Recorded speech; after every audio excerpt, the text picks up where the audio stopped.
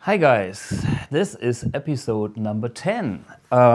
Yeah, we made it so far and I'm very happy to have a special episode where I brought in my Fender. I had my Fender Super Reverb there, but it wasn't so good. The bassman was the more convincing Fender today and my GTM 45.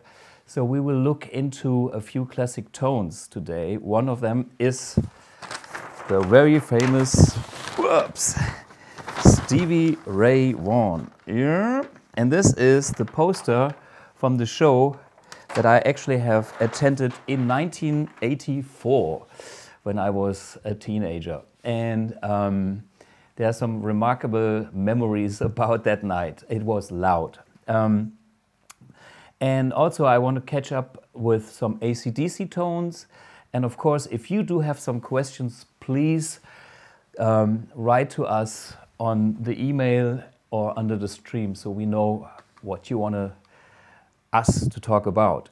But tonight I have a very special guest from the UK, from Newcastle.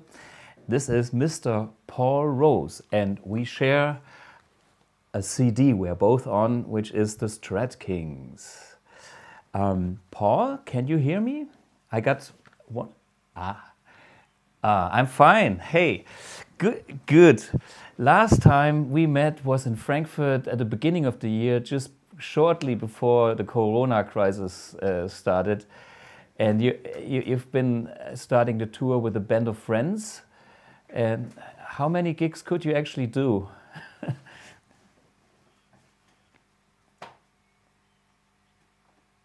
Oh, at least, good. Yeah.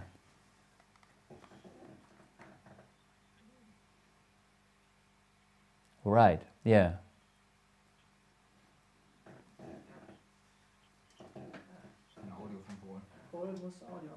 Ah. Hey, Paul, we need your audio. We need your audios. Maybe your mic is still off. Hello, can you hear me now? Yes. Yeah, okay, now we can hear you. So again, back to the questions. The guys couldn't hear you. So, excuse me. Yeah, okay. We did 10 dates out of, we have a 60-date tour, 60 right. shows. Yeah. And the first run was 12 dates, and we managed to do 10 of the 12 dates.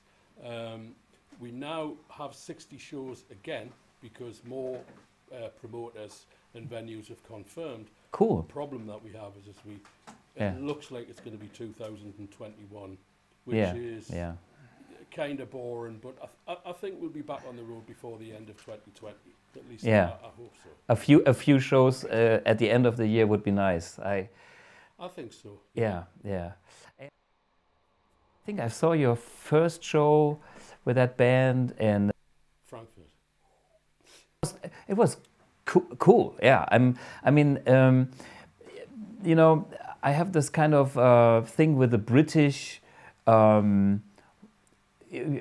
would you call it? The British rock guys, and for me, you know, being the German guy that was influenced by Ritchie Blackmore. We talked about Ritchie a lot in last episode, and I will talk a little bit more in detail after our interview, because we had some comments from friends that even gave me deeper insight beyond the stuff that we talked about with Alex in last episode. But you know, from the German perspective, I had Ritchie Blackmore, I had you know, Brian May, and I had Peter Green, and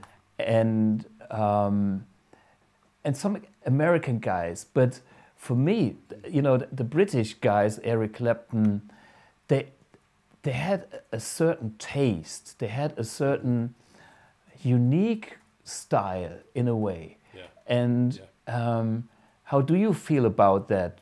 You know, coming from over there, how do you see it? I feel proud of it. I feel very proud that the Beatles are from, you know, 180 miles down the road, and Yeah. Alan Holdsworth is from 100 miles down the road. Wow. You know, and John McLaughlin's from 60 miles down the road. Yeah. So, and Peter Green's from East London, Eric Clapton's from, I can't remember where. He's kind of close to Gifford, I heard. You know where Enderton's out is. west. Yeah. Yeah. Mm-hmm. Yeah, out west. Why that is, I don't know. I mean, Jeff Beck, Peter Green, Eric Clapton, John McLaughlin, Alan Holdsworth, Robin Trower, and countless. There are countless guys out there. Yeah. Angus Young. Angus Young's from Glasgow. Ah, really? Scotland. Mm-hmm. Yeah. Let's not talk about. But anyway. Yeah. So there is this amazing kind of heritage, and I don't know why that is. There's actually an interview with Ron Wood from the Stones, and he's talking about Jeff Beck and Eric Clapton. Right. And he's saying, how could two guys at the same time from basically the same city happen? Yeah. The only other thing I can think of is you've got like Danny Gatton and Roy Buchanan in Washington, D.C., Baltimore, very close by to each other. You know, Yeah. world-beating players. Of course, there's millions of great players in America. Sure. But Peter Frampton was a great player who, you know, Peter Frampton got me into serious adult music rather than kind of the 70s pop stuff of Sweet and all of that. You know, there's nothing wrong with Sweet. But then I heard Blackmore on the radio at like midnight one night here in Newcastle, and it was Black Knight from the Made in Japan sessions, you know. Yeah. And it was the most extraordinary experience. It was like it was like I was getting an electric shock. I can imagine. Killer. I was like, what's this? You know, it was so revolutionary, and he's a king, you know. Yeah. About it. He's the best of the best. Yeah. And you know, for me, there's a certain style from the guys coming from the UK. Is it? Right. I don't know if all these cats met in the pubs, playing in the scene, and kind of watched each other and had kind of a little bit of common ground, and then still did their own thing in a way, or how was? I mean, you know, here in the Saarland area where I live in Germany, we have a little bit of that going on in the amplifier scene. That's funny because we have a few amp or pedal manufacturers, and we are not feeling like competitors in a way, but it is something. We share knowledge, and there's an energy that kind of makes us strive a bit more. Yeah. And by the way, one thing, Harry says we need 5 dB more of your voice. Can you get closer to the mic? How's that? Hello. Are you 1 2 1 2? More, even a bit more, even more. More. Yeah, we want to hear you, Paul. Besser? Yeah, besser. Yeah. You got it? Yeah, I love it. Sehr gut. Good. The Germans are excited. Besser. Yeah. Okay. So, I'm sorry about that. I hope everybody could hear what I said. No, say it all again if you want. No. We got you, but it's just to make it perfect. So when with this kind of scene going on in the 60s and 70s, at what time did you kind of enter the scene, and how did you connect with the guys, or what was your story? Well, I mean, I grew up in 1970s Newcastle, which is it's a different city to the city that it is today. It's changed for the better. It really has changed for the better. But it was very much a working class kind of, not a lot of rich people here. Mining, shipbuilding, very working class kind of city, you know. Right. And I was just kind of like watching the TV, watching a show here called Top of the Pops, and there was a band that called The Sweet, who I'm sure Sweet were massive in Germany as well. Absolutely. You know? Yeah, Ballroom Blitz. Totally. They did a live album called Strung Up, right? And it had, it was an extremely exciting experience hearing a guitar feedback for the first time. It was Sweet, you know, a live Sweet album. Yeah. And then I heard Frampton Comes Alive, and that kind of moved me into more of a mature musical style, I suppose you could say. And like I said before, then I heard Blackmore. and Blackmore fried me. It was just superb. Then Yeah. I heard Hendrix. Oh, Then yeah. I saw Johnny Winter on British television. Yeah. And then I heard Frank Zappa, and then it went on and on and on. But Yeah. over the years, accumulatively, Blackmore, Robin Trower, Rory Gallagher, Wow. Clapton, Peter Green, all of these guys.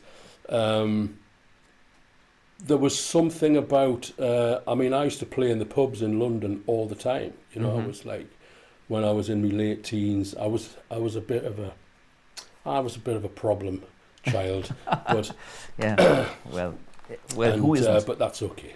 Yeah, well, it's in the past. But I was playing in London, and there was this huge blues boom going on. Yeah. And there's a guy called Paul Lamb who's a harmonica player from here, Okay. who plays in Germany a lot, and his guitar player John Whitehill, Yeah. who is an old friend of mine who I haven't seen for some time now, but he's a great blues player, Chicago style. Yeah. And he used to talk about Peter Green and B.B. King Yeah. like there was nobody else. Yeah. Yeah. And at that time, I was kind of into Vai and Holdsworth and Oh. stuff like that. Yeah. I'd heard Steve Vai's Flexible album that he did. Yeah. Having heard Steve Vai play for Frank Zappa, Yeah. I thought this is a genius, Yeah. and he was, and he is. Yeah. And he did that solo album, and I kind of got caught up in that Steve Vai thing. Yeah. Okay. And a friend of mine went to the music library, like, yeah. I don't know how long ago, Mm-hmm. and he got Deep Purple Made in Japan out of the library, Yeah. and we hadn't listened to it for 20 years. Yeah.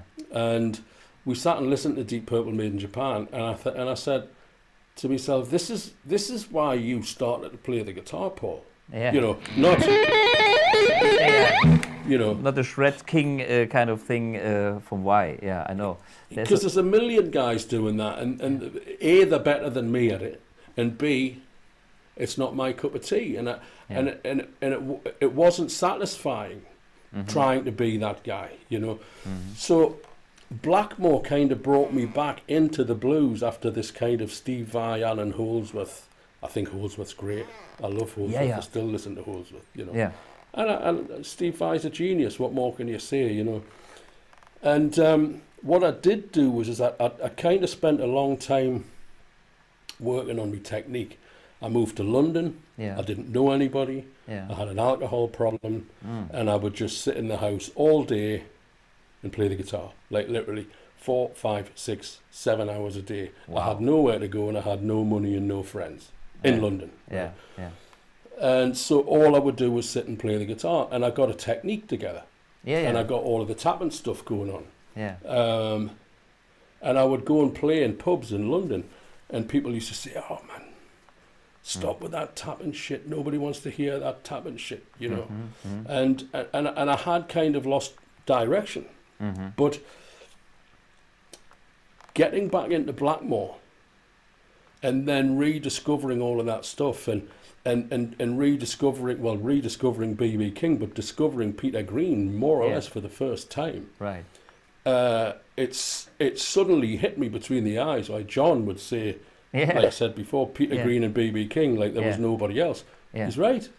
Yeah. But I was too caught up in the craziness of it all to be able to see that. You know? Yeah, well, I mean, I think it's a natural step of progressing in a way. I mean, when you're young, you are maybe your attention is caught by flashy stuff more than anything else, you know. But once you understand deep emotion, you go back to the blues, or Mistreated by Deep Purple. I mean, that's a blues song, you know, in a way, you know.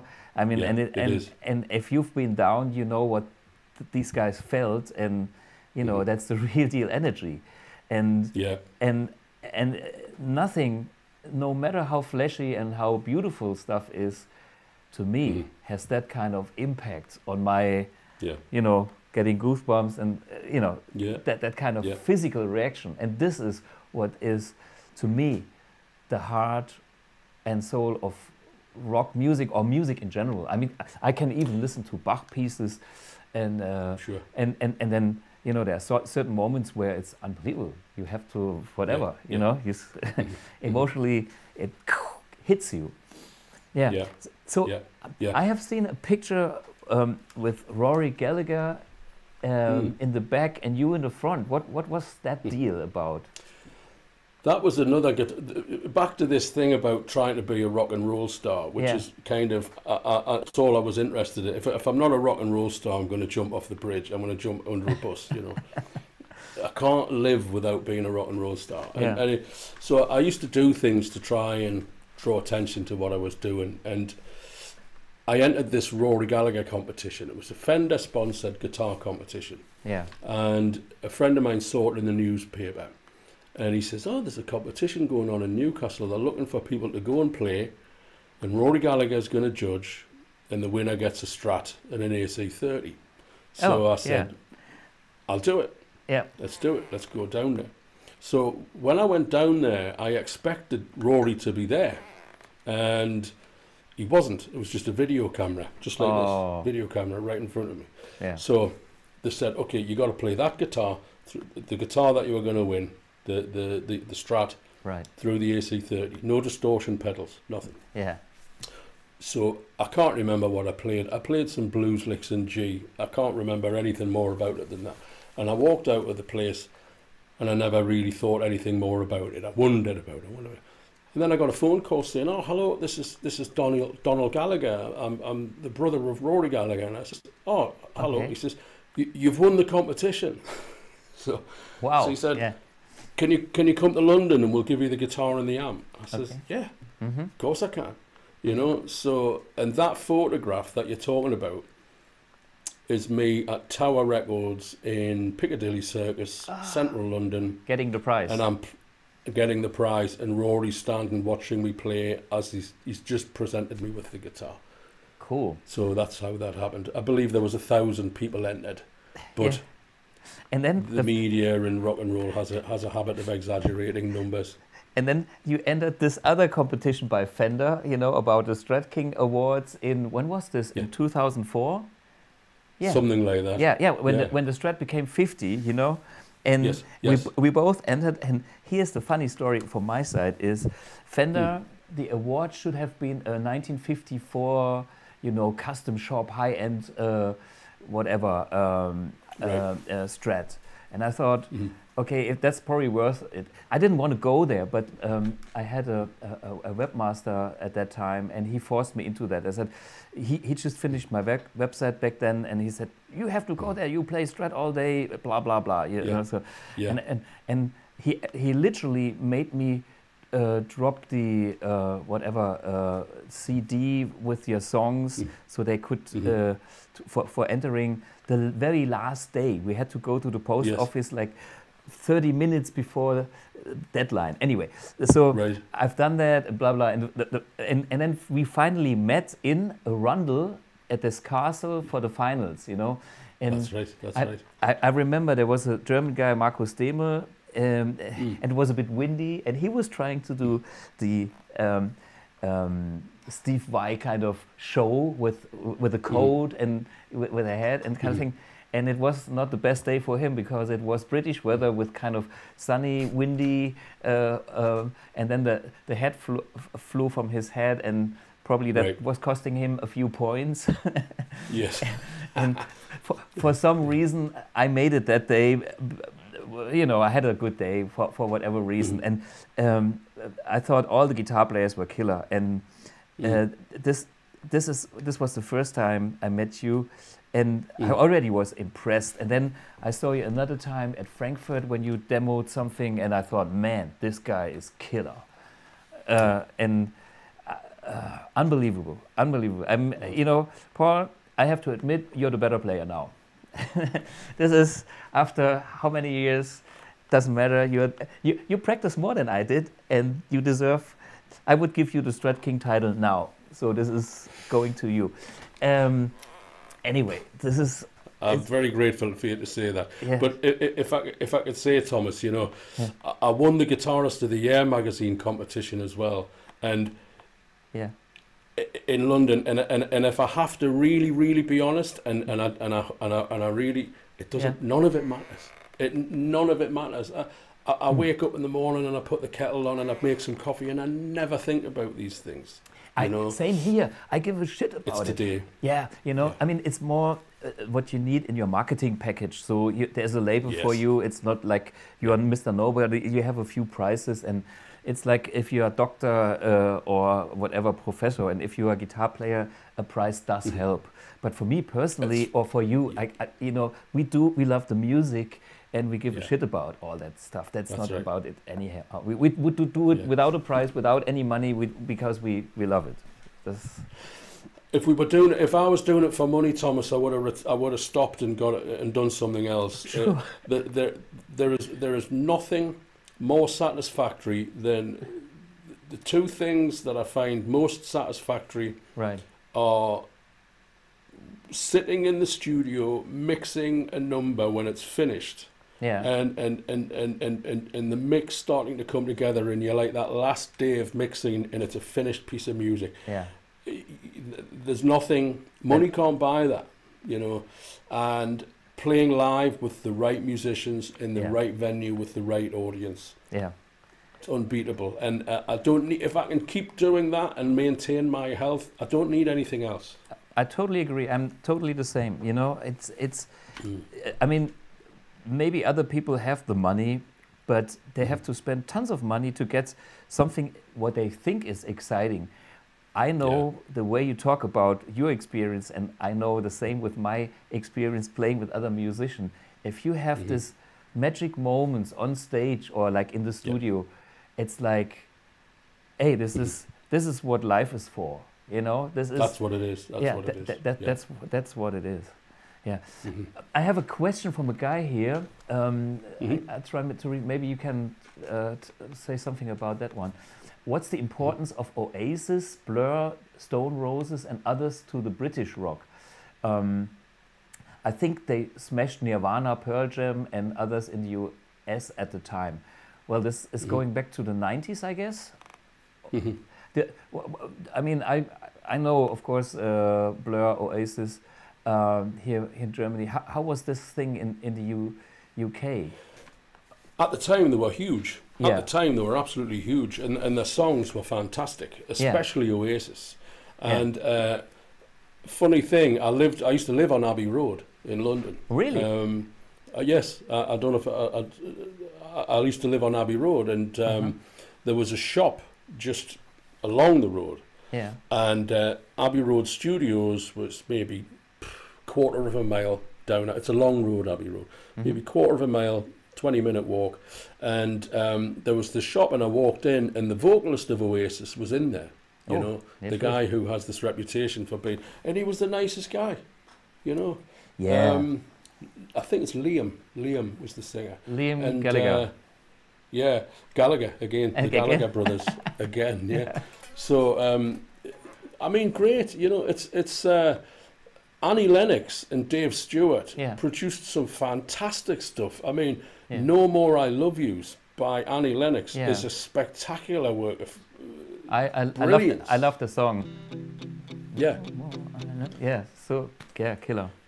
Wasn't that recorded in a church in London? I heard about they had a studio like in an old church that they converted into a record studio, maybe. But this was before that song.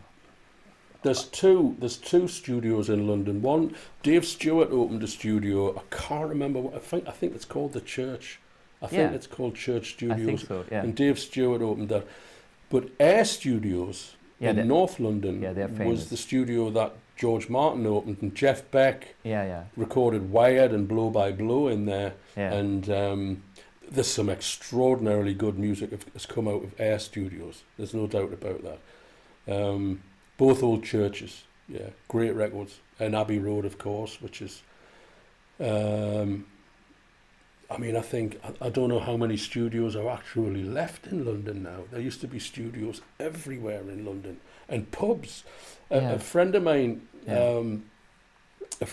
Robin, who's a taxi driver in London, said that he was on a road in London called Upper Street, which is in Islington, and all of our London friends will know exactly where I'm talking about. And he said on one night, Yeah. Dire Straits, Elvis Costello, and the Police were playing in pubs on one night. Wow, cool. So yeah. you could walk into this pub and see the Police, walk into that pub and see Dire Straits, and walk into that pub and see Elvis Costello. Yeah. And the record companies were all buzzing around these pubs, talking to the managers at the bar, having a drink, preparing deals to sign these guys up, and they all become multi-million selling superstars. Yeah. None of those pubs put live music on anymore.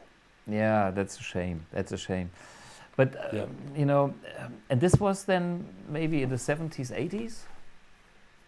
When was that? 70, 76, 77. 76, that was the time. Yeah, before they got big. Yeah. I mean, yeah, sure. Yeah. Yeah. And I assume that the time before that, like 10 years ago, 66, this was the big time when like the Stones and whatever, Jimi Hendrix and the Beatles and the Who did the same thing in London. Small, you know, starting small and then, you know, grow and become international with all the, you know, big festivals and Woodstock and kind of this. Wow.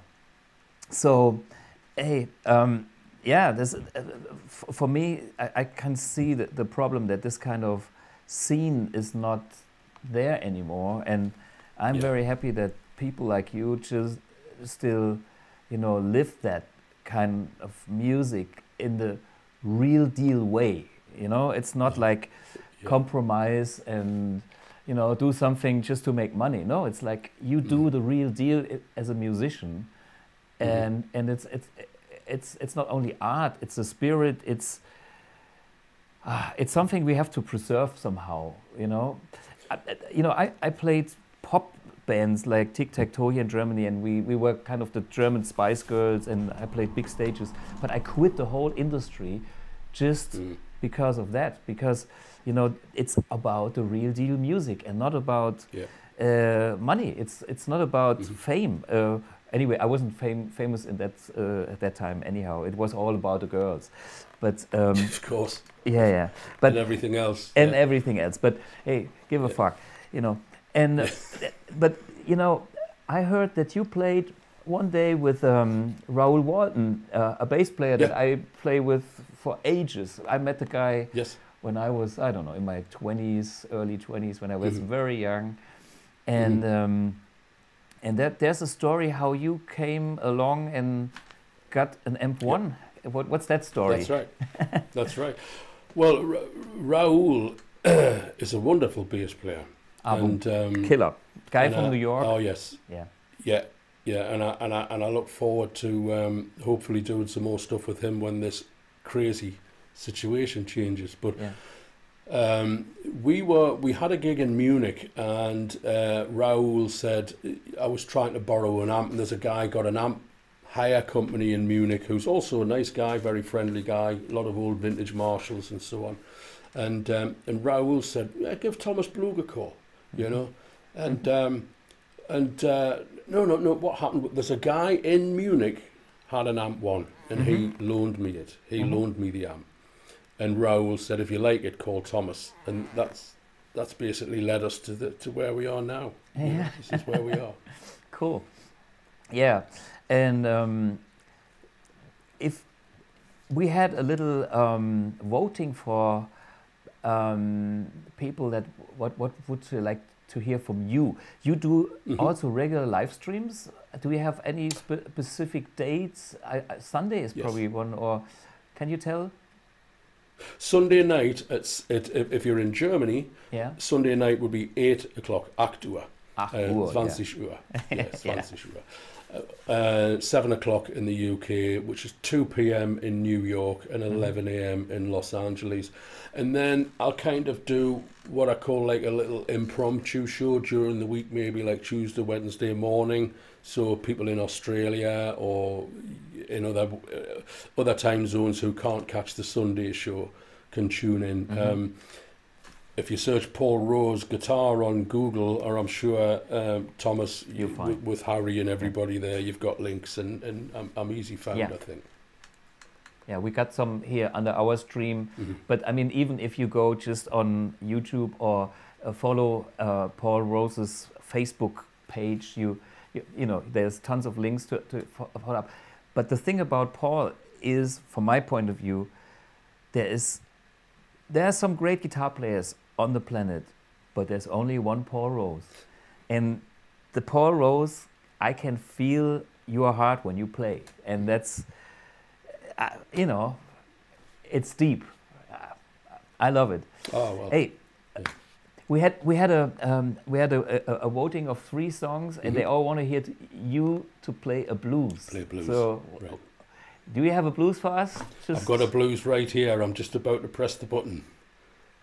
Okay. Is there anything else you want to say to the audience that we are here? Well, I love the AMP1. I love the Thomas Blue AMP1, and I'm not saying that because you know, that I don't use things unless I love them. I can't use things that aren't. I've compromised with equipment in the past, and so the Blue gear, the LSL guitars, it's great gear. I'm enormously grateful for the opportunity to talk to you and to reach your audience around the world, Thomas. And I know you've got quite a substantial following of people who appreciate what you're doing. Uli Roth, who's one of the greatest guitar players I've ever seen in my life. I saw him in Newcastle and he blew me away. I think he's probably one of the best players I've ever seen. So it's great to be here, and I hope people will join me on Facebook and YouTube, and do what you do well, be yourself, and everything will work out. Yeah. Yeah, super cool. Hey, thanks, Paul. Thanks for joining. Pleasure. And we might have you back later this year, whenever we have some topics. You know, things will appear. We are connected. Yeah. That's super cool. So if you know, enjoy Paul Rose and his blues in, what is it, C minor? You want to play along? Yes. A, okay. The so Thomas, I'm going to take this ear thing out, so I'll not be able to hear you speak when I do that. So yeah. Yeah? Yeah. Okay. Bye-bye. I can't hear anything.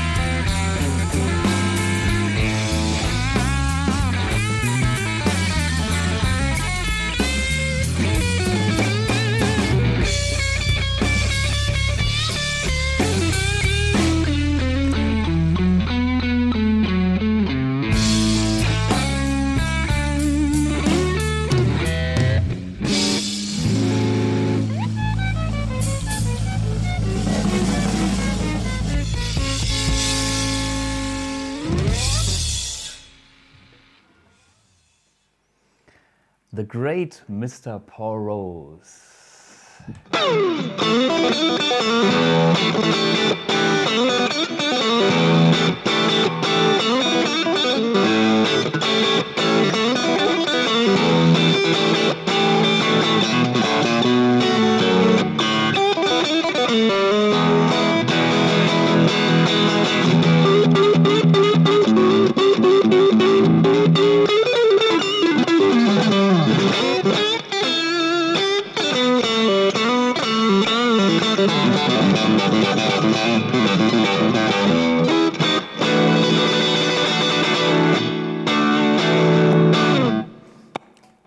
Yeah. Okay, we did have some requests for tones. How can we get tones? Tones from our heroes. And I've chosen two for today. One is Stevie Ray Vaughan, and the other one is AC/DC, Angus or Malcolm Young, whatever. And yeah, so I've done a setup here with my AB switcher. Maybe you can see that one.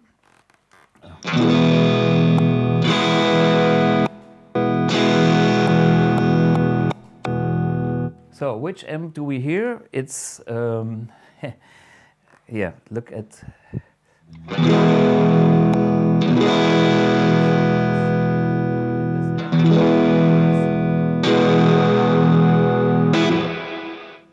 the AMP1, this amp, the Fender.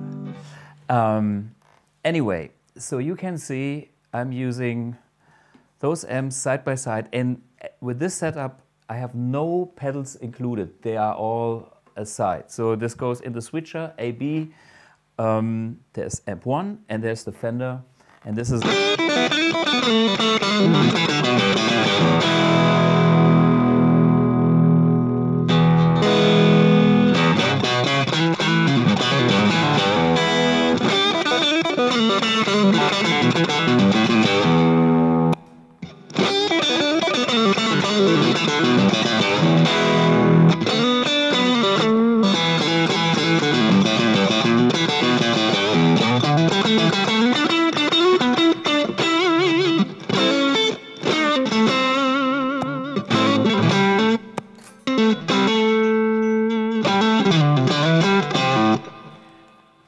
So, what have I done to be that close for both amps? So this is a mid-60s, I don't know the year, it's a probably 64 Fender Bassman. It's slightly, I wouldn't say modded, it's just made in a way that it sounds the way it should sound, optimized.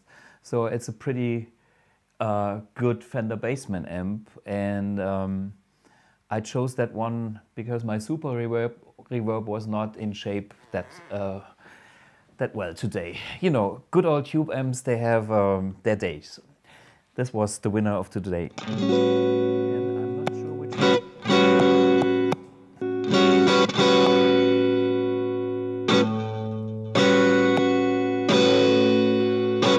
Okay, I can't see it now, I can only tell by the reverb which amp I'm playing actually.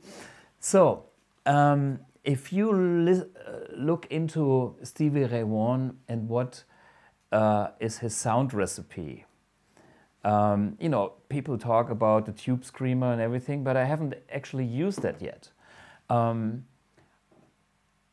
I know that Stevie Ray Vaughan is a Texas blues guy and he grew up on Fender amps. And what we're hearing right now is this Fender amp using the Blue Box, and I'm using the Black 410 speaker cabinet, which is actually my super reverb cabinet. So that's something that I kind of think sounds pretty SRV-ish in a way as a cabinet. We can listen to other cabinets. That's not that cup of tea, so stay here in the Fender ballpark. This is a 210.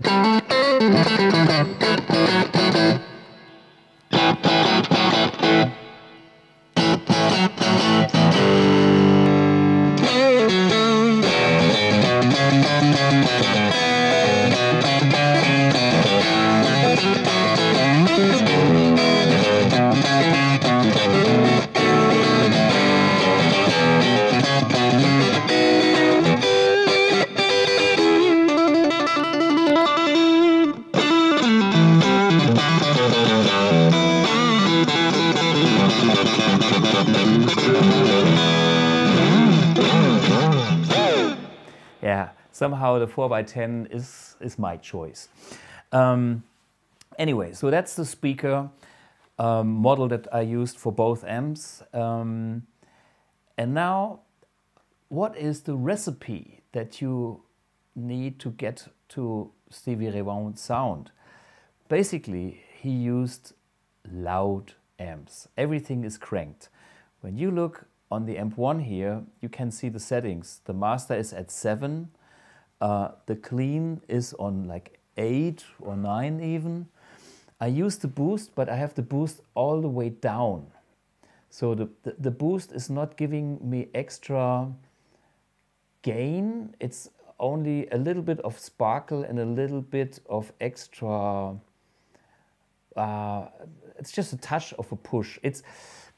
The whole concept for this tone is to drive the entire amp as hard in every stage. It's not kind of saturating the front, the preamp only and having the power amp low. No, it's kind of crank the amp and get the tubes cooking. This is what I've done on the Fender. See, this is at 9.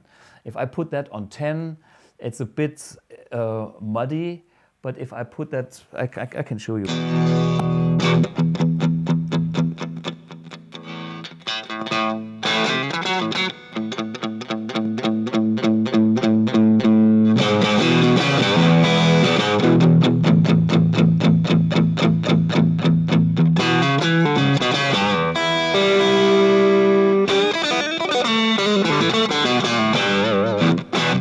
Yeah, so this is like the concept for the tone. Get a loud, screaming power amp.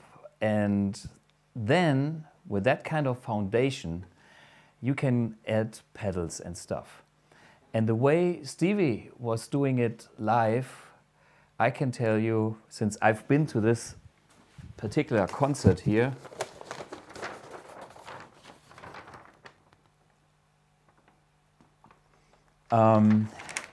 was my experience with Stevie Ray Vaughan being in the front of the stage. He played some Fender amps, a whole bunch of Fender amps, and he played a half-stack Marshall. And it was a major Marshall. I'm talking about, this is a 200 watts Marshall, and it's the cleanest Marshall they've ever built. KT88 tubes, 200 watts. So this is as loud as it gets. And for the encore, he was lifting something that was in front of the speakers, so it became even louder than during the show. And my ears were bleeding, I tell you. That's that kind of yeah, standing just a few meters away from the. So the setup of Stevie Ray Vaughan is a combination of several loud, clean amps. And he's also famous for using a dumble amplifier, the steel stringer. And I played some dumbles in the past. As we all know, dumbles are slightly different. Each model is kind of customized for the player, but they have one thing in common. They are pretty solid and they have, you know, a very tight tone. And then he's using EV speakers, you know, Electro Voice 12L speakers, which are 12-inch speakers that give you 200 watts with a super heavy magnet. So this is kind of about the tightest 12-inch that I've ever played. I used to have one of those in my early days. I have to admit that I personally, I'm not that kind of guy that wants to play first that loud, and secondly, the EV speaker is too controlled for me, for my personal taste. I mean, I love Stevie Ray Vaughan and I like the stuff that he's doing, but at a certain point I developed my own tone and my own style, and I found out that I go for like greenback speakers, which have 25 watts, which is kind of the opposite of what Stevie Ray Vaughan was using. But it's good to be aware that there are several choices and directions that you can go, and you have to know, if you want to go Stevie, there's a cooking recipe. Okay, what I have done with the AMP1, just for you that you know what I've done, is I used it with the remote just to dial in the same amount of power, since the AMP1 has like 100 watts in the power amp stage, and the Bassman, whatever, 50 or 40 watts only, maybe 60, depending on the plate voltage. And since I'm using power amp saturation, I have to find the sweet spot where both amps have equal power. So the same power is, only then you can compare it. If I reduce the, you know, it wouldn't be fair. Any dB in power is also tone. So there is, so this is why I had to start here. And the rest is fairly simple. I used all the mids, you know, and I used some treble like in the middle position. I used on the AMP1 literally no bass to come close to the sound. And yeah, this Bassman is also a little bit tightened up, so it has the bass instrument channel, which I'm not using. I'm using the normal channel to get this kind of nice spanky Stevie Ray Vaughan sound. So that's the basic concept. A lot of mids, natural treble, not so much bass, and then anything that drives the power amp stage and the preamp stage and get everything just clean on the edge of breaking up and cooking. So this is what I learned from looking at Stevie Ray Vaughan tones. And then of course he had a wah-wah with, I'm in the wrong amp.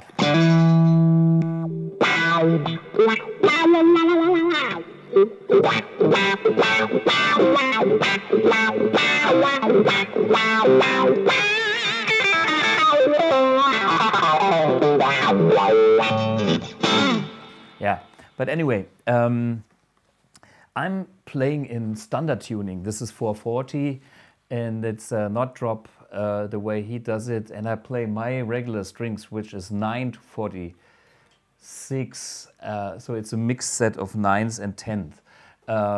Of course he's famous for using even 13s, later then he kind of reduced to 11s, but strings also make a lot of difference. But you know, for me it's like, I want to get a Stevie Ray Vaughan tone with my setup. Of course, if you want to go all the way, then you can go and have your 13s on the guitar. I would then think it would be better to reduce the gain a bit, because you have more punch coming from the guitar, which gives you an extra load. And I would change the volume on the AMP1 or on the Fender, just to make sure that there is not too much bass coming. So it's about finding the sweet spot where you load all the stages perfectly, but don't get too much low end. And playing thicker strings at a lower pitch, of course you can say it's a man's thing, yeah, bending and blah blah blah. But it also is a playing thing, because the pick will brush through the strings easily.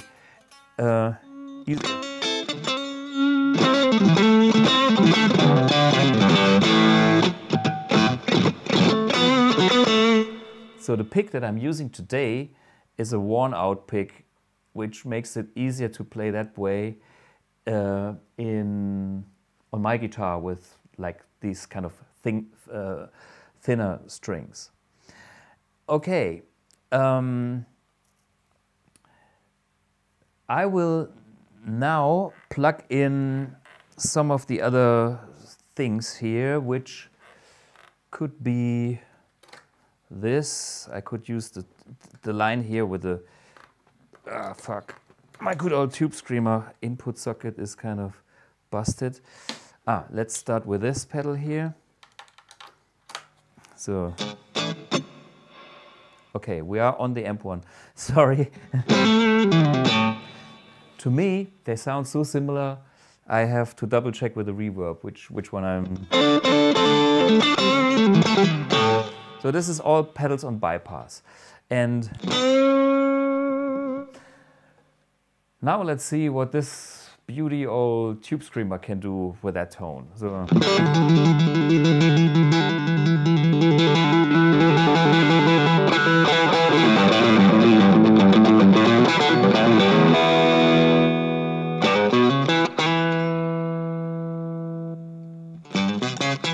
Off.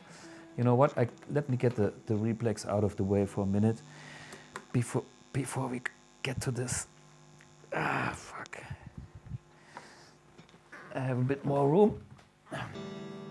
So here's the good old Tube Screamer.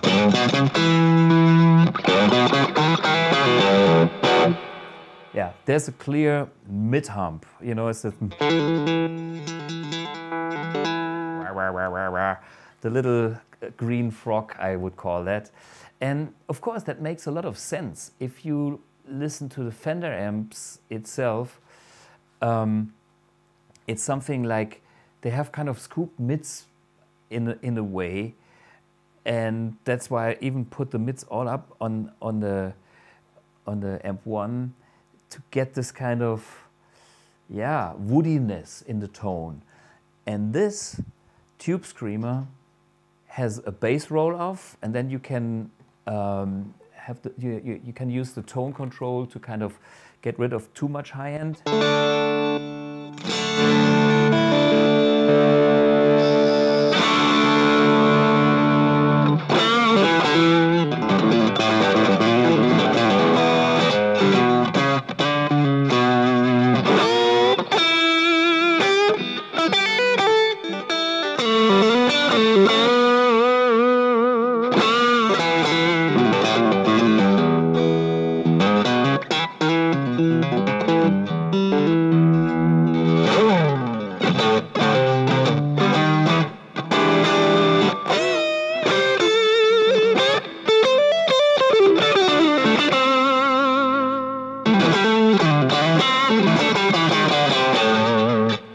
Yeah, and the other thing I learned is you have to dig in hard. If you are just, you know, too nice to your strings, then you never get to that Stevie Ray Vaughan spank.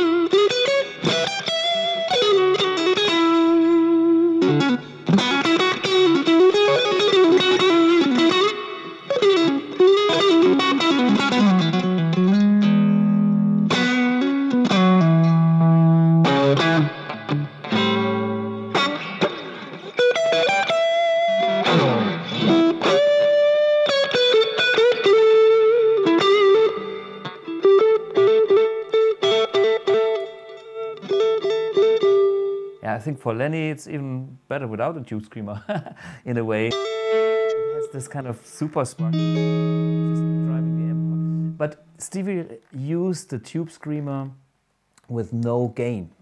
So it's more like a clean boost anyhow. I'm using the internal boost of AMP1 and I think it sounds even better than the tube screamer in a way.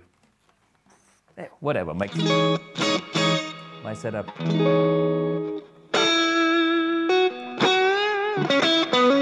That sounds pretty good. In combination. Yeah, I need a tube screamer.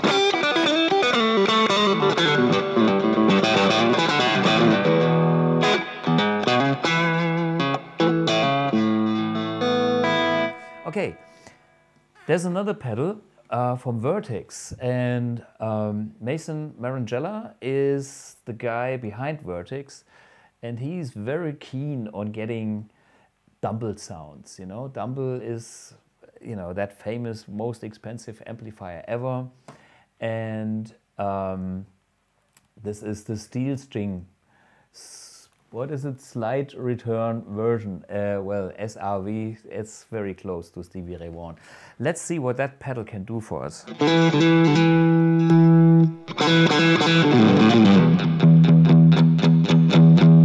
Yeah, gets some extra grittiness in case it.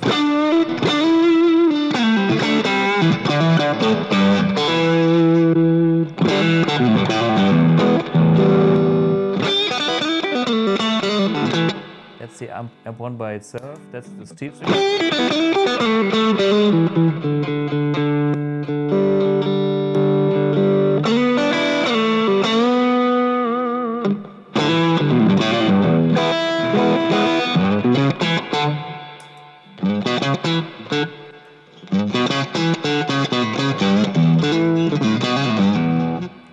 So I'm torn between the built-in boost of the AMP1 and the steel string.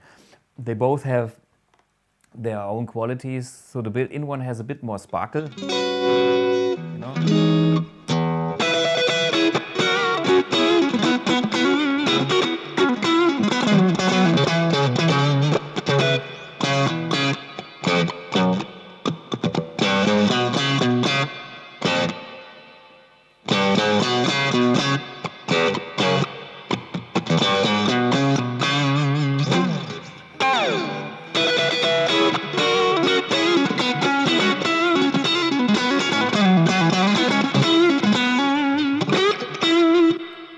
Steel string. Too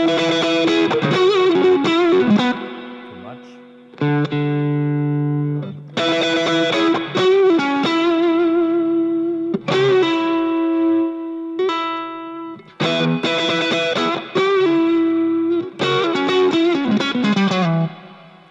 Yeah, well, in that case, I like that pedal. I bought it. But I think the pedal is better if you have an amp that is cleaner. So my amp already is kind of so well saturated that the extra steel string boost is not doing any good for this setup here. But it's a cool pedal. I love it. I bought it myself because I was deeply impressed, and that's a very handy pedal if you have an amp that is totally clean and then you get this kind of little dirt from the pedal. I could fake this. I could kill my setting.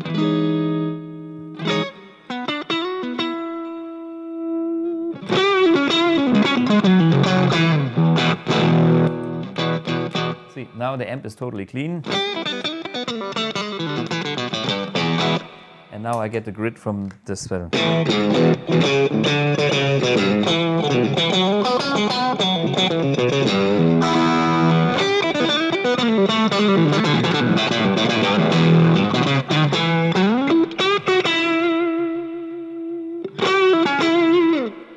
Okay, so this is how to get there with a regular amp, the steel string by Vertex.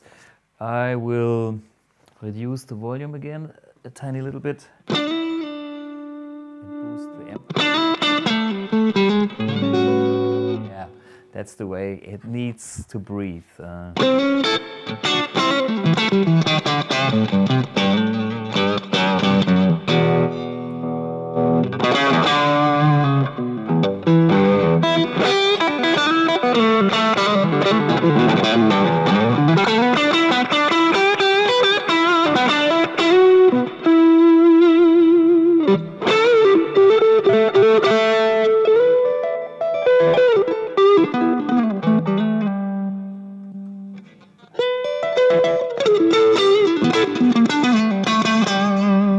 Wow, I kind of like the built-in boost with the extra sparkle that I get.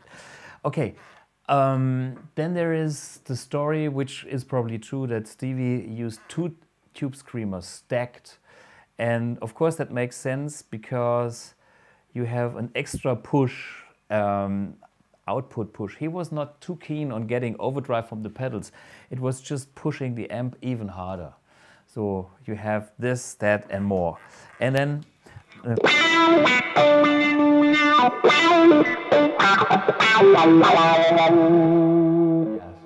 behind the cabinets here is a wah-wah pedal.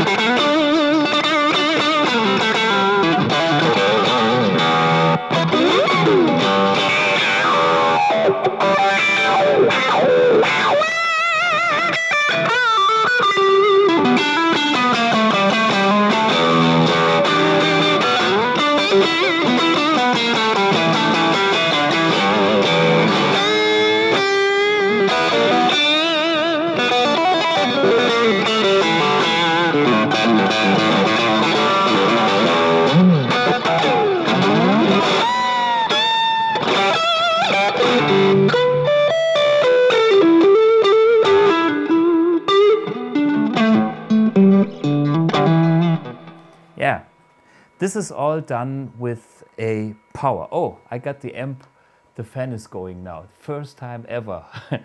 But you know, I've been on 8. So this is how loud the AMP1 gets in the studio. And yeah, it's cooling down.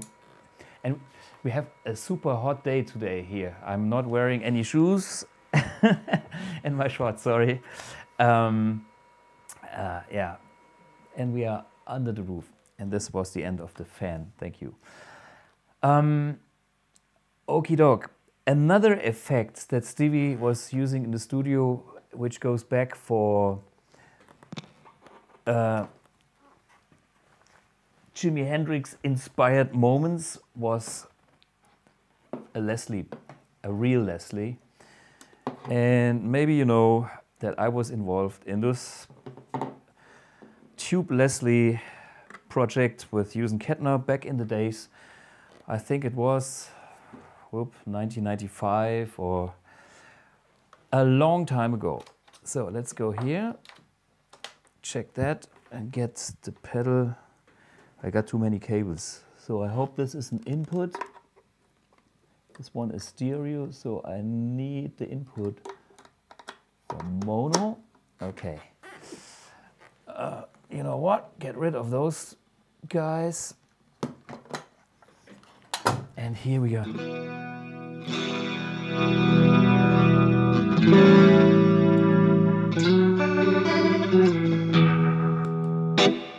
So this is bypass.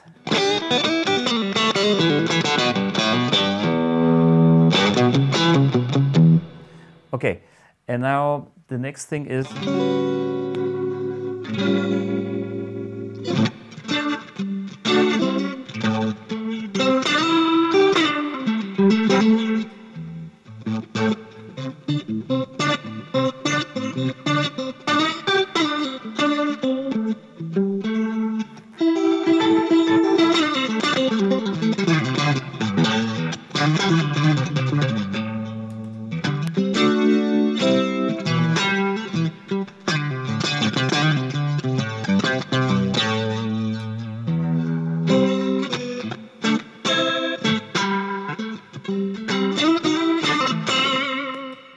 it's still a killer pedal. I love it. So this is modeled after the real Leslie. I don't know what's the cabinet number, 200. It was heavy. It was made from wood that tall. It had the real belt and it had, you know, the horn and the big speaker and the tube amp built in. And so this pedal is probably still the closest thing you can get. There's some other great modeling of a Leslie cabinet. Since the effect is very complex, that's an analog attempt, which is very unique and it sounds very warm. And you can see the two rotors speeding up and slowing down even individually. So the red one is the low frequency and the green one is for the high frequency. And maybe you can see that the red one slows down slower and that the green one speeds up faster. So that's all important for that sound. And the two holes are so you can kind of dial in the maximum speed of each of the rotors. So the rotor on the old Leslies, they were driven by a belt, and when the belt was kind of worn out, the belt was not speeding up the same speed like when they were new. And this is what makes all the Leslies unique. So anyway, that's I love it. Effect is also super important for those classic moments. And of course, we have a song that uses that Leslie effect not only with Stevie Ray, it was a cover that I liked a lot from Stevie Ray Vaughan, but the original one is Jimi Hendrix. I know you know it, so here it comes.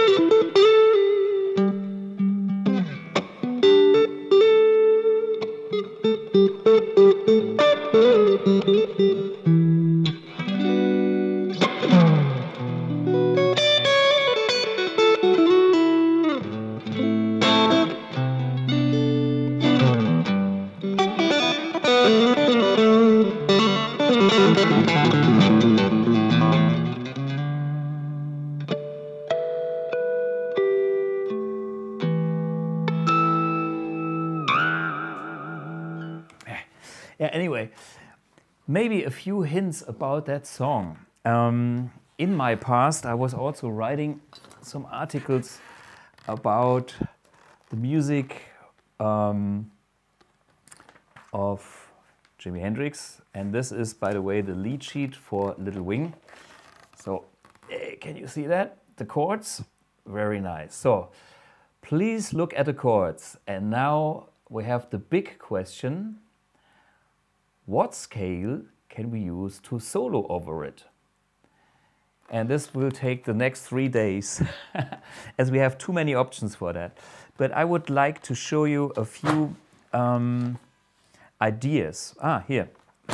Stevie Ray Vaughan, of course, was a fan of Little Wing.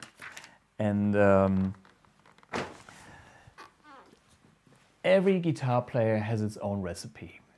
But most guitar players have the same recipe, which is the minor pentatonic, which is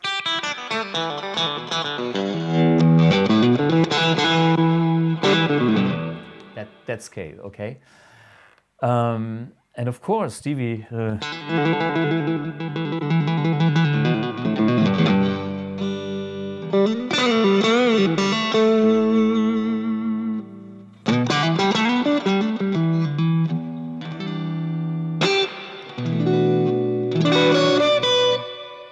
here, it's a problem because we have a B minor chord.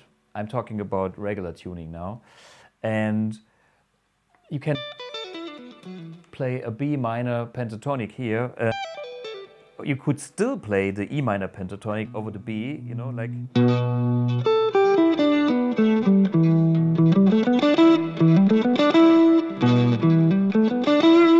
you can also play the B minor pentatonic. And this is what Stevie Ray was doing, and Hendrix maybe too. And then there's this kind of chromatic down here. The way Stevie plays it, I think it's like another minor chord back down to the A minor. I heard something from Hendrix like B minor, B minor, B flat, sus4 major down to A minor. Okay, and if you do this kind of chromatic thing, that opens up a new dimension where you can go crazy, where you can go either chromatic licks or you go crazy scales. Like you think about, okay, there's a B minor and there's a B flat minor and there's an A minor, and then you can go and play each chord with its own minor pentatonic. But if you have that chord in the middle, the B major sus4, this is actually a G minor scale that I would play over that, because B flat major is the parallel of G minor. So I would play B minor,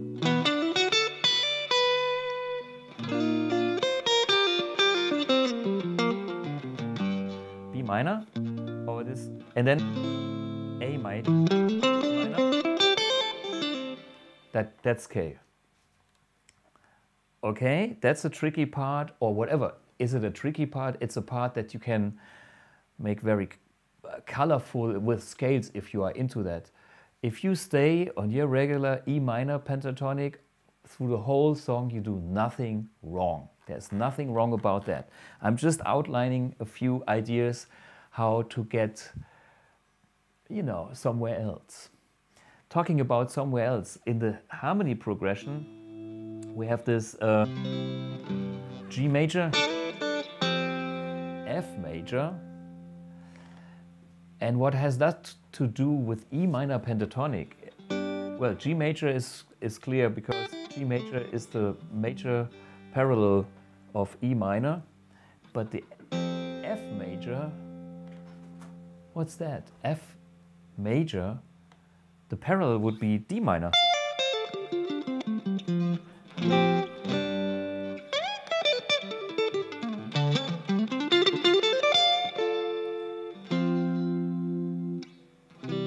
And then the C major and D.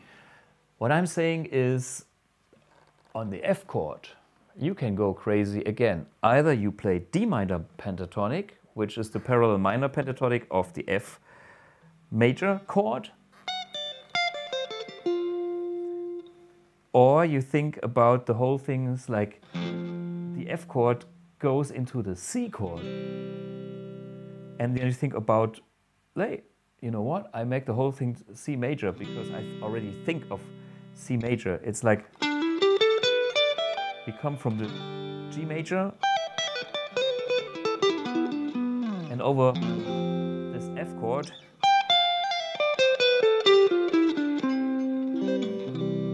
the next chord that follows is the C major. So we use C major for those two chords, and then the tricky part is the D major chord, and you are fucked with the C major scale because that makes no sense. So you have to move it up to a D major scale, and a D major scale is an E Dorian scale, which is again the E minor pentatonic plus what is it? The 6, not the flat 6, the regular 6, and the 2 or 9.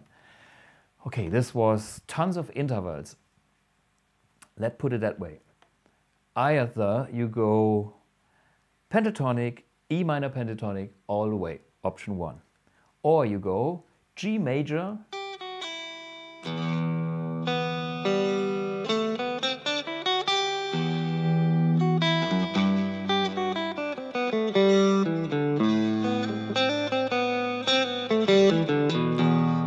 which is half of the turnaround of, you know, all the chords. It's G major, fantastic. Then when it goes to the B minor, you can go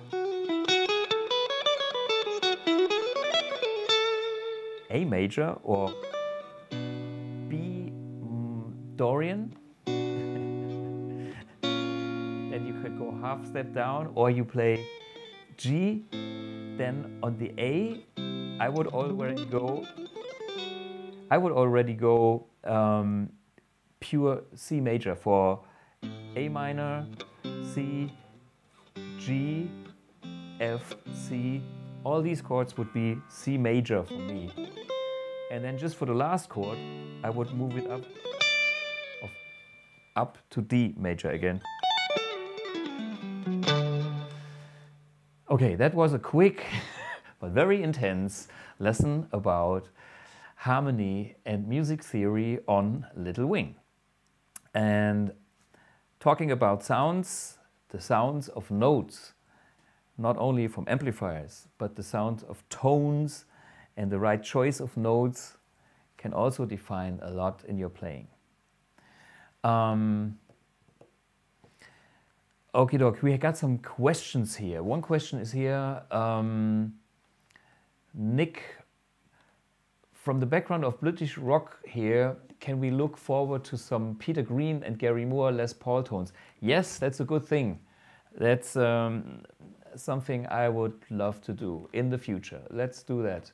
Peter Green is a tasty British player, and of course his guitar ended up at Gary Moore, and he did some tasty stuff with that guitar.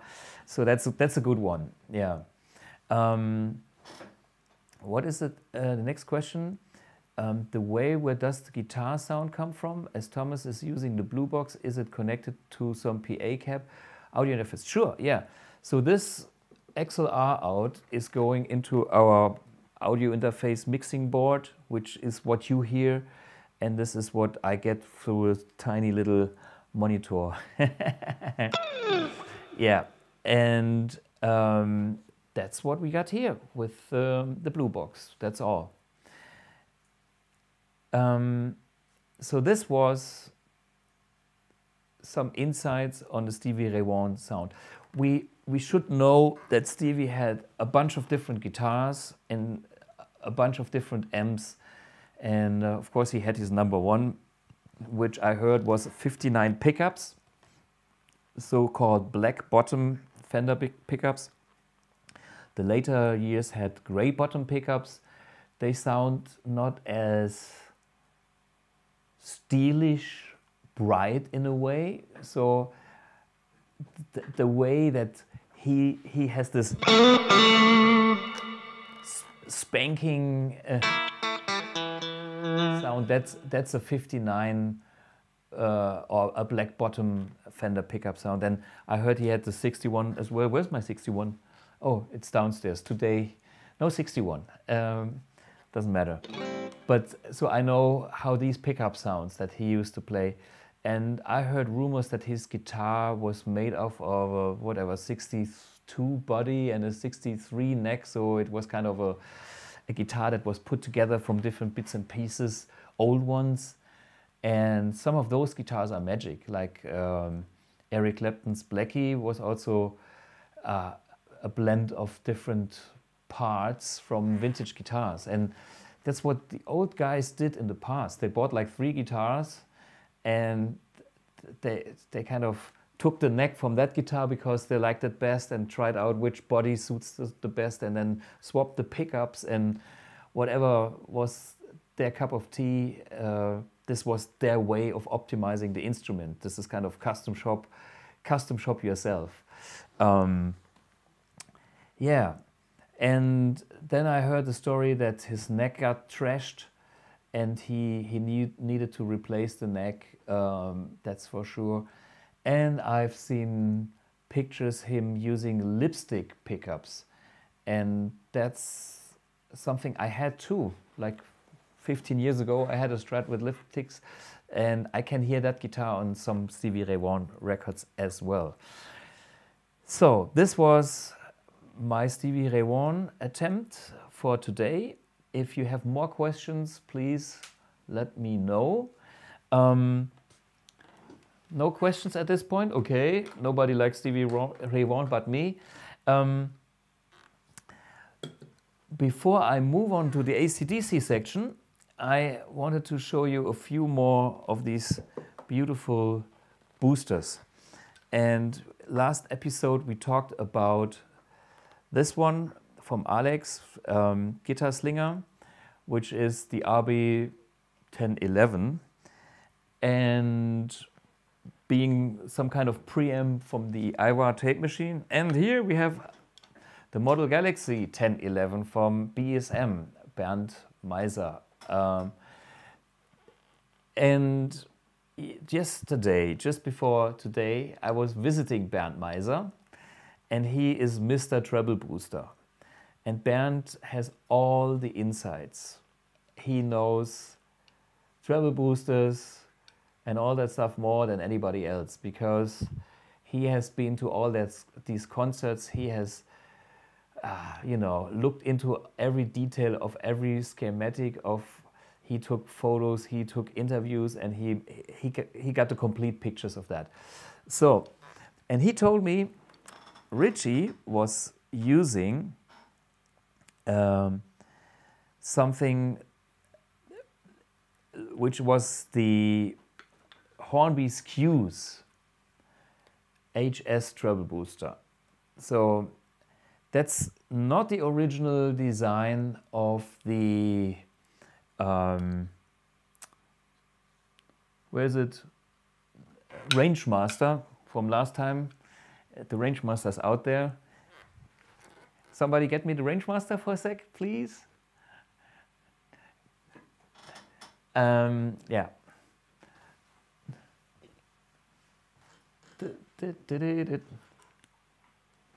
So, which camera are we on?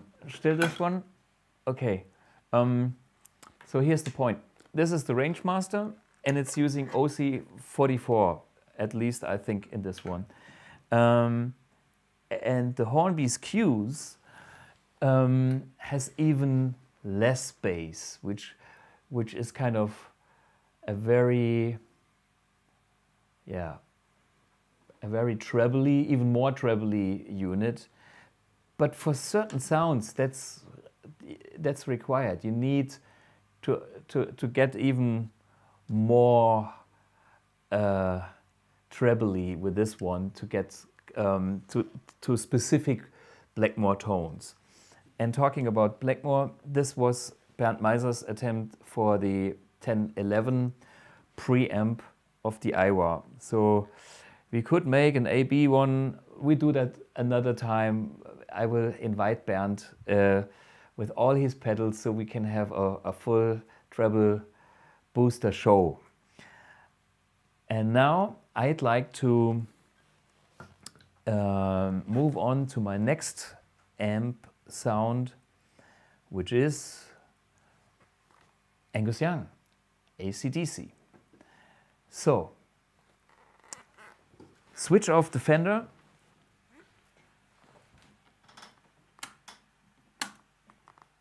Plug in the Marshall.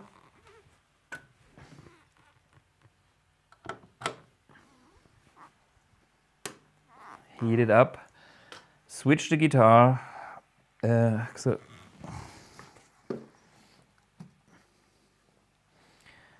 And I will start, oops.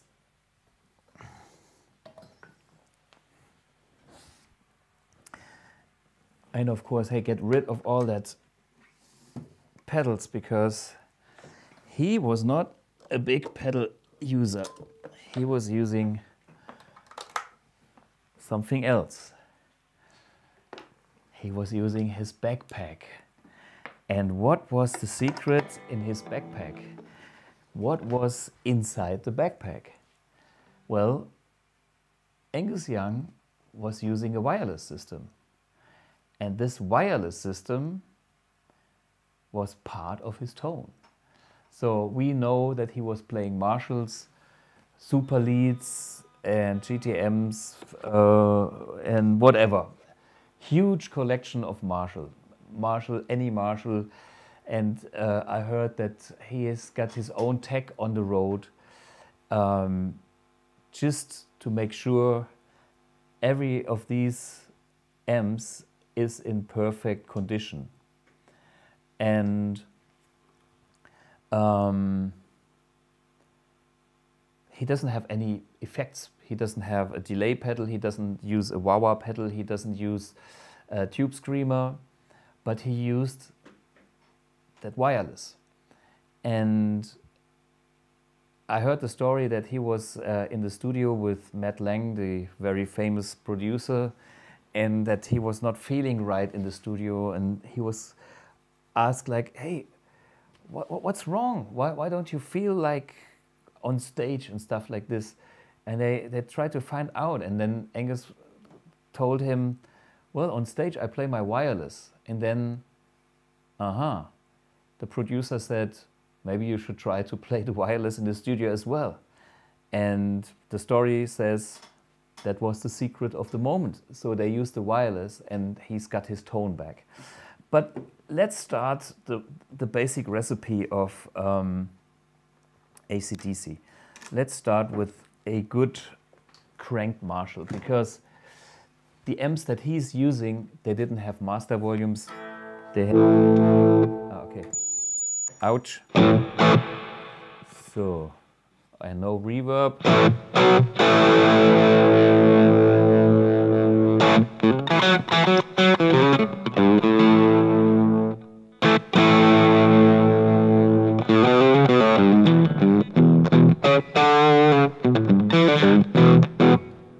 Maybe we use another cabinet as well.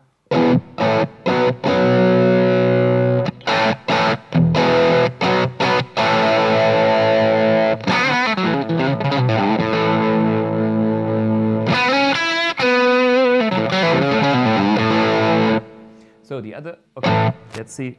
No Marshall. Marshall is here.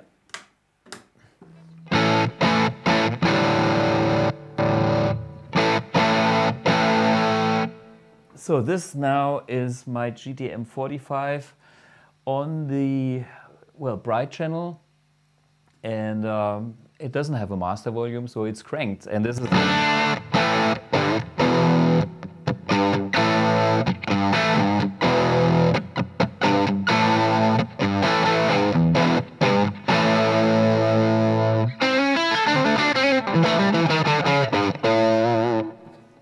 This guitar is my 335, which is not the guitar that he's using, but this guitar has the kind of pickups that he's using. It's T model pickups, and these pickups were used in Gibson guitars after the PAF models, you know, the one with the black sticker that says patent applied for.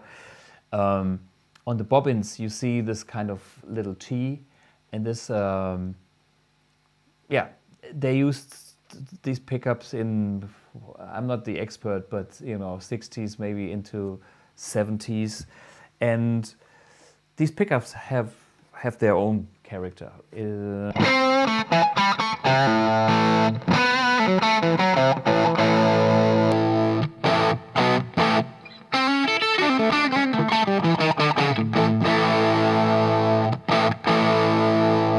Sorry, I'm on the Marshall.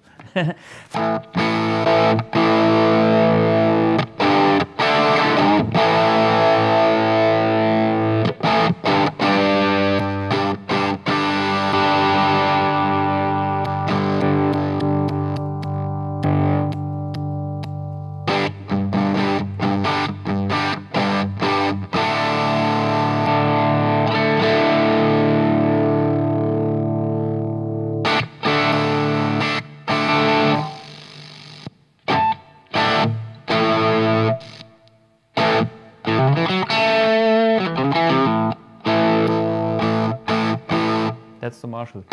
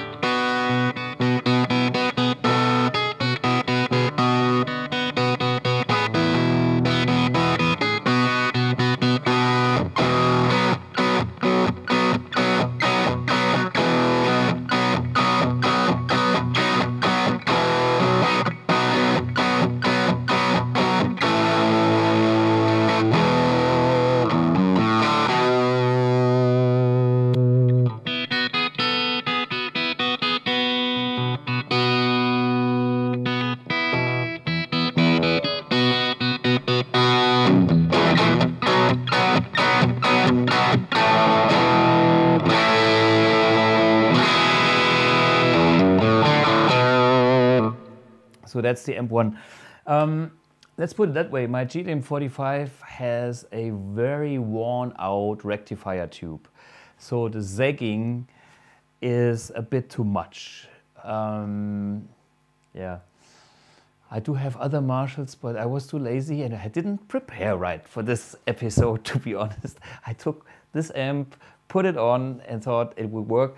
It's okay, but I think I should go for my black flag one in my collection, the 100 watt. Anyway, we have a reference. So what you can hear is, this is a real deal vintage Marshall 1965 GTM45 trying to make a nice AC/DC sound. That's the one. And that's my AMP1.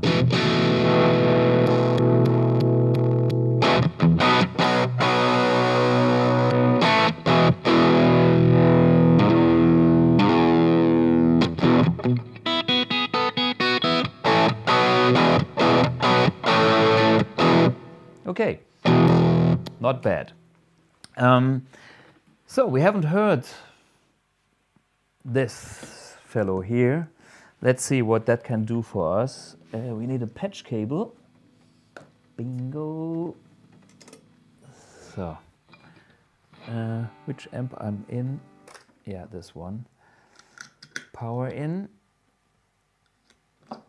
out, and this is input now.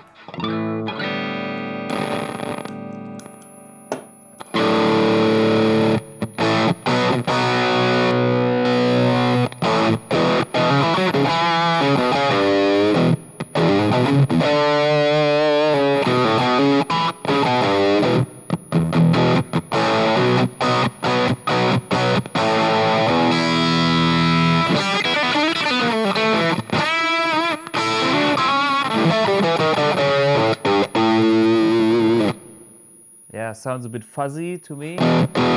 It's maybe not fair. You know what? I get rid of the switching system. But very briefly, I switch to the Marshall to see if that combination is... doesn't work because it's in front of the AMP1. How can we do that? I simply plug that into the guitar first and then into the switcher, and then wait a minute, it's getting complicated here. Where is the guitar input? I can't read upside down. Instrument, okay, and here goes the socket. So this is input, switcher input.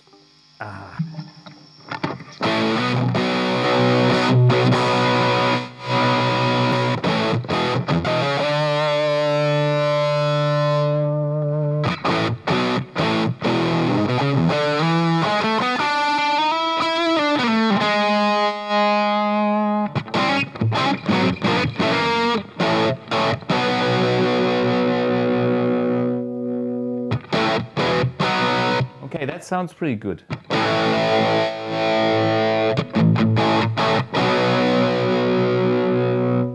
So, I'm back on the AMP1 since my Marshall is not... that's the Marshall.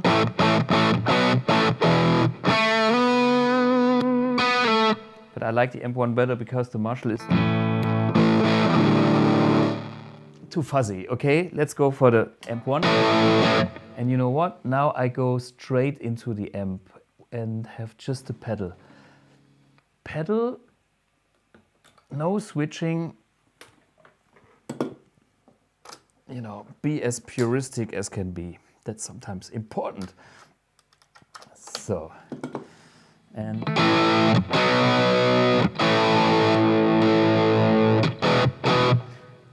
so what we hear now is there's the certain mid density.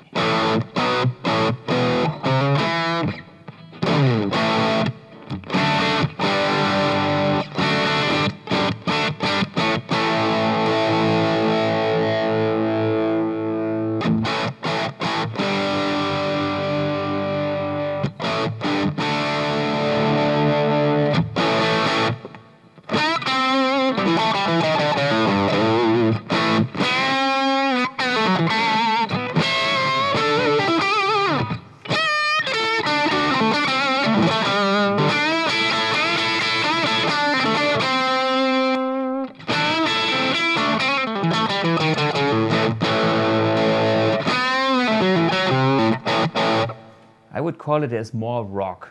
You know what? I see a SG over there, which comes from the local music shop. And try this one. So that's a brand new guitar. 6 and 4 around the corner gave me that guitar. And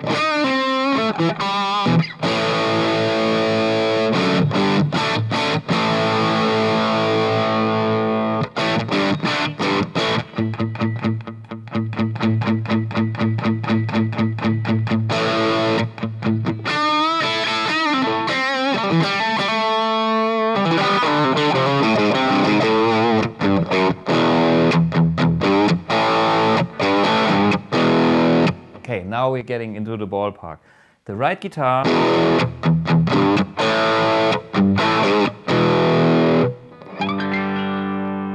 And I think that's the trick. Everything full. If I play soft with a pick, it's simply clean.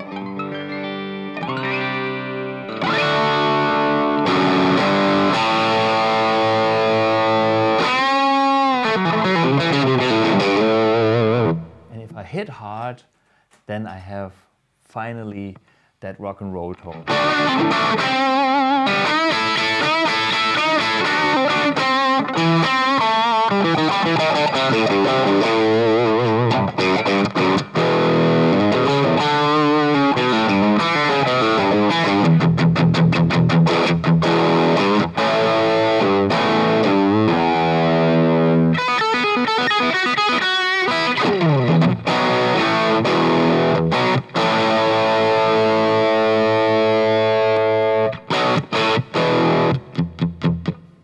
If you listen just by the amp, by the amp itself, you can hear that this kind of treble booster, which is a modification inside the wireless of Angus Young, is giving you more definition. I can try to mimic this with my AMP1.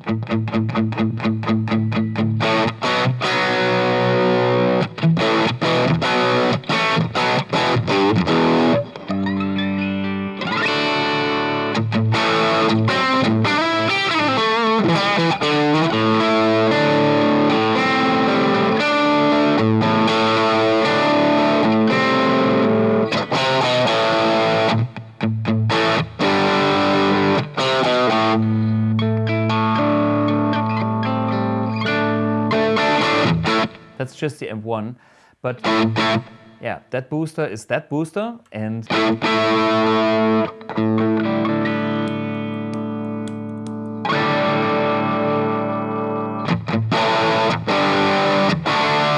there's a certain nastiness about that one, which I actually like. So, you know, there's the last 5% you get from little toys like that. And if you wonder why you don't get 100% to that tone, well, it's all about the recipe.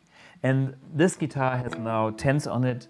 I know that Angus is playing thinner strings, which would be 9s to 42 even. Yeah, and that changes again the bass. So this will be a brighter sound, a thinner sound, a more transparent sound.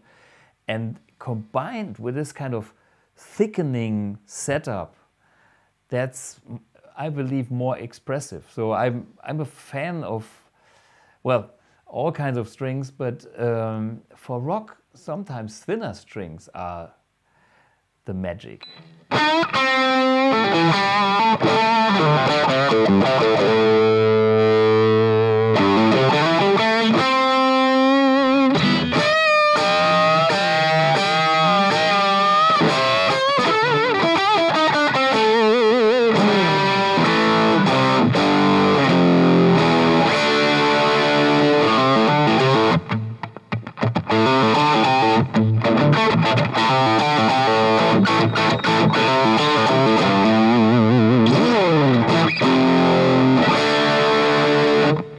By the way, this is the only song that AC/DC played an F chord.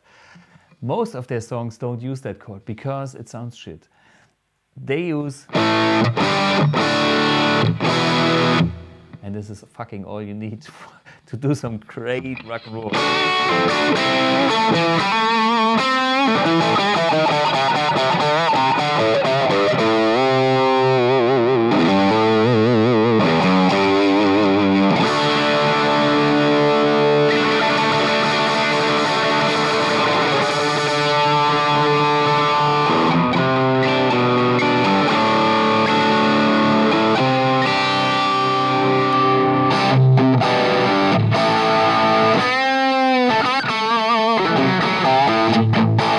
Different cabinet. So this is a greenback, and if you, the AC/DC secret is they had two guitar players, and one was, Angus was using the vintage, Angus was using the greenbacks, and Malcolm was using the vintage 30s. And so they had similar stuff, but slightly different. And Malcolm with the Gretsch, and you know, it's just a slightly different tone. And this is the way how to make a band sound great. And that's, AC/DC are masters of doing the real band sound. They know how to groove, they know how to play straight eighth, you know.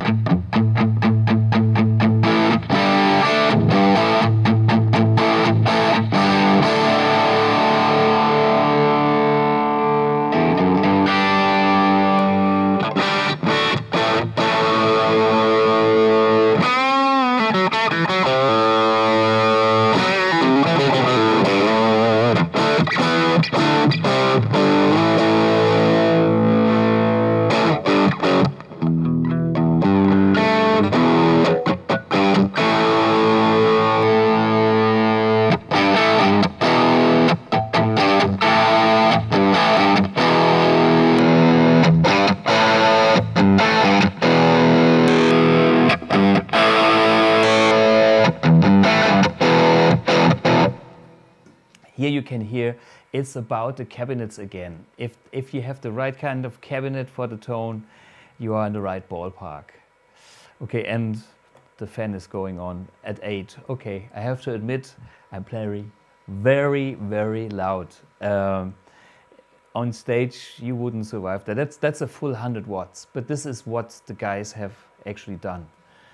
And that's part of rock and roll, being loud. The good thing about AMP1 is it has a built-in power soak. There is a low power mode that can get the wattage down to half power, which is like 50-60 watt. And you get the same tone at a lower volume, because that's what we regular guys are using in our reality.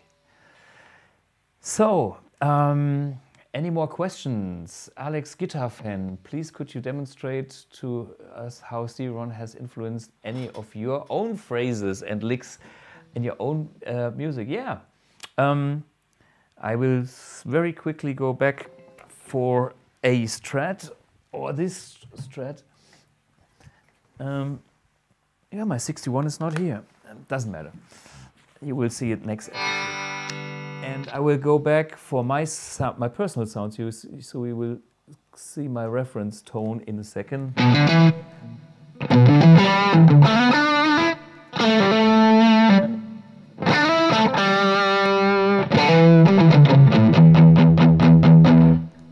I like the booster even with the Strat. The difference is tiny, but you know, for tone, it is something like every little bit of spices adds to a delicious tone. So these pedals make a difference. Okay. Stevie has influenced me, yes, of course. And the way he influenced me was two things. One thing is to dig deep in the strings. Like,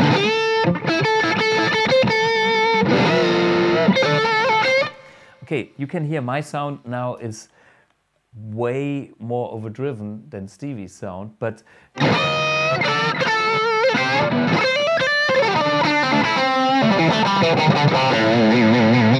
so all these attempt and all this punch is coming from, you know, this Albert King, Stevie Ray Vaughan roots.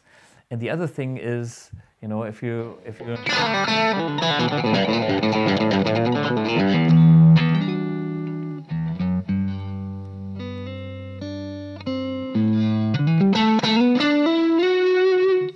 the phrasing. So what he has done, there's a few licks like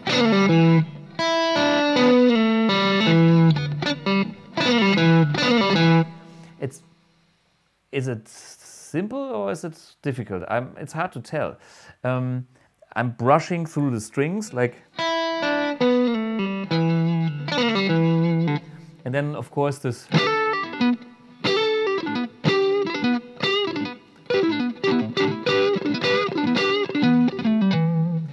You play one note and it's kind of, you fret all the other notes without having the pick hitting every note. It's like you hit the first note hard and the rest is just a, you know, a nice and that's cool. I stole that from Stevie, and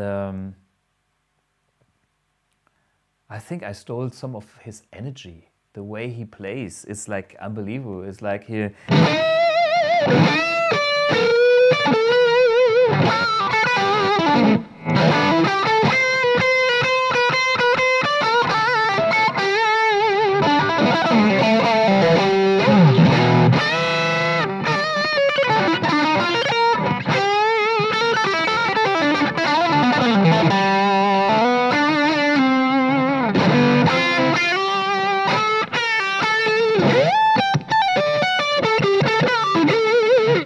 So with my sound, you can hear me, but there's still some Stevie left in the phrasing. I combine the whole thing with others elements. You know, like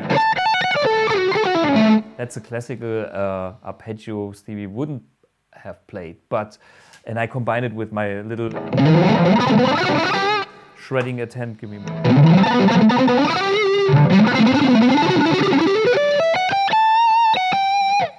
But here's, you know, one element, and there's some other element. And Stevie gives me the roughness, and of course also the.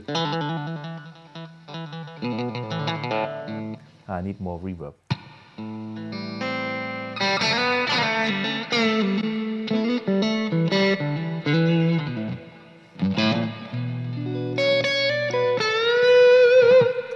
So, in my world, I like the soft parts a lot, and Stevie has done the same thing too. In my world, it's just when I start with a soft part, I have more gain left at the end, and I become like a bit more shreddy in my style at the end. But in the middle range, there's a lot of similarities here and there. Okay, that's the question. Kaiser Franz, what brand and kind of strings do you use? Grüße aus Unterfranken. There's my strings on the shelf. These strings is what I'm using. They are here on the shelf just in case I break one.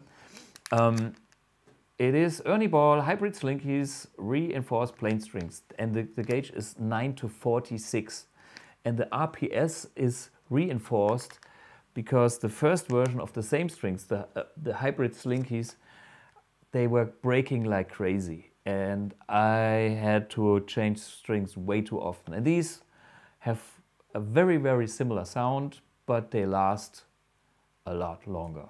So I trust these strings on my guitar, and I got used to the sound of these strings, so now it's very hard for me to play anything else. Okay, one more question. Future episodes, maybe Thomas can try to get some slash tones. Yes, I can try. I've done an episode on this guitar magazine in Germany where I analyzed slash a little bit. I'm not the super slash connoisseur, but I can try, and that's a good hint. Thanks for getting these demands. I will make a list of new stuff to come. And I think that's it for today. We already have done another 2 hours again. Very long streams. You could see live now that a Marshall is a Marshall, a Fender is a Fender, and they are beautiful amps, but they have to be also the right amps to be perfect. I have to admit, I love my GTM45, but it was not the best choice for the AC/DC today. It was too squashed. It needs to have a tighter rectifier, or at least a diode rectifier. Even though Malcolm played GTM45s 100s as a rhythm guitar player, but I know this amp can sound like that with a different rectifier tube. So sorry for not preparing 100%. Maybe I come back one day later and do it. But now I know I should have taken my Black Flag Marshall in the unmodified version, which is downstairs. But you could see how I approach these sounds, and it's when you understand the recipe of the sounds, you can recreate them and get very close to a sound that you have in your head, or a sound that you want to copy. And there's little tiny boxes like those treble boosters, and of course it's the mixture of everything. It's the mixture of the right guitar with the right pickups, with maybe a pedal, the right settings, and the right speaker cabinet too. And only if everything is perfect, you can nail the tone. So this is the one for today. Thanks again to Paul Rose for joining this episode. Hope to see you next week on our next stream, number 11. Cheers, take care, bye.